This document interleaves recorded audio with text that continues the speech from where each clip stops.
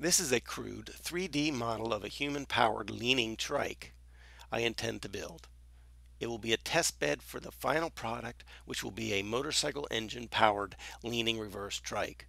This trike will use a system of hydraulic valves and actuators to allow 3 different modes of steering. Actuators acting as pumps in dual closed hydraulic circuits are driven by a rack and pinion connected to the steering wheel.